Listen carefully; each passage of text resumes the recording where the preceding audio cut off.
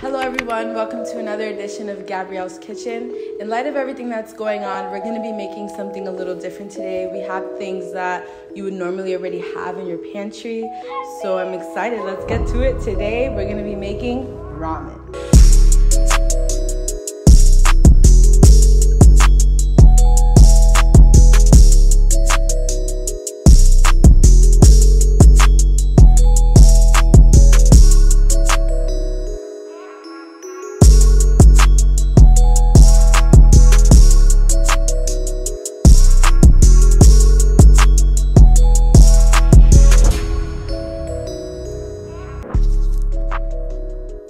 We're gonna start off this video by washing our hands, guys. So this is nothing new, of course, but we're living in a crazy time. So we want to be mindful that when we're prepping for our families, we're being super cautious, not transferring any bacteria. We're getting in there, scrub-a-dub-dub. I love to sing happy birthday, no lie, 2 times, because I'd rather be safe than sorry. Happy birthday to you.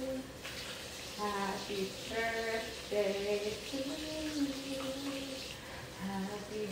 So next, you want to go ahead and take the package of the chicken noodles, take it out, take the noodles out, and place it in some hot boiling water. And we're going to just let it sit there for 2 minutes. Make sure you take your seasoning and you just set it to the side. This is going to be what we use. After that, you want to go ahead and grab some green onions and chop them up. You can use as little or as much as you're into. After that, I want to just check on the noodles and we're just gonna mix it around. We want to make sure that it's getting tender, that all the noodles are, you know, looking good, looking right. Want to mix it all up, and once they're at a good place, nice and tender, I'm gonna add some sesame seed oil. You do not need to use this. If you don't have it, don't be discouraged. I just love the nuttiness it brings out, super authentic flavors, so I'm using that and I'm mixing it, making sure it's well combined.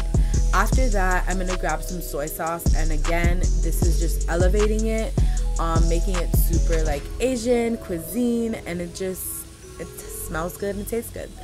Then get your package of chicken flavored or whatever you have, and you can just mix it in there. This is the only seasoning we're using. It's very potent, so you don't need anything else.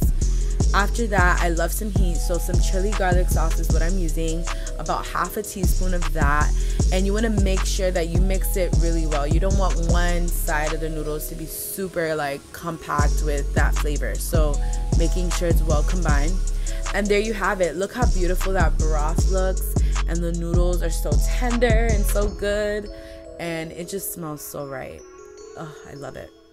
Next, get you some corn. I have a can of corn. You know, we have some non-perishable stuff, so this is one of them. I'm gonna add that corn. I got some bean sprouts. You can use any veggie you'd like, but that's what I'm using. Then we take the green onions, placing it on the side, and while everything was cooking, I boiled an egg because I love eggs. So good. Egg. I'm so ugly, but yeah, I love eggs. Cut it in half, and you can just place it on the side, and it just looks so pretty. Now, I'm using black sesame seeds. This is all for like the gas. Like, I just love how it looks. You don't need it, but I love it. Look how pretty. And there you have it. Thank you guys so much for watching another episode of Gabrielle's Kitchen. It was super simple, super good. Like you can see right there. If you don't have all these ingredients, just cater it to whatever you do have at home. Let's try it. Here we go.